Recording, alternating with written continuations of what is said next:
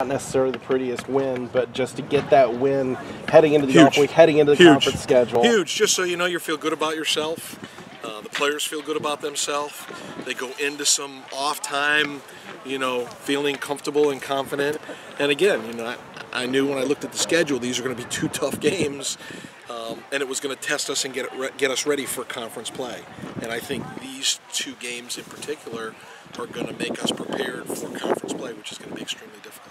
Well, really, it was just we had to do our responsibility. We had to do our job. As long as everyone did their job, we were going to be successful. And that's what happened. We just it was good coverage in the backfield, in the back. First off, second off, we just have good chemistry with our D ends and our D tackles, our D line basically.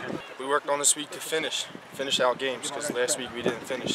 So we worked hard on that this week, and we really brought it to life.